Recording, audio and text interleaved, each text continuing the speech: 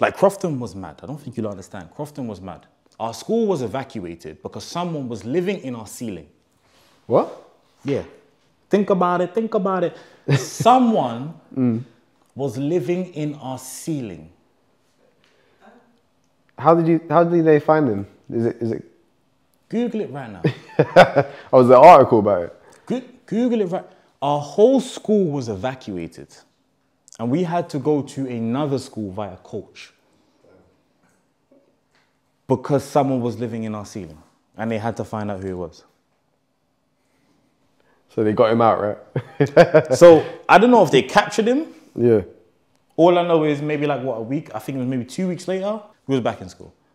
But again, our school was evacuated because someone was living in our ceiling. How unhinged can you get?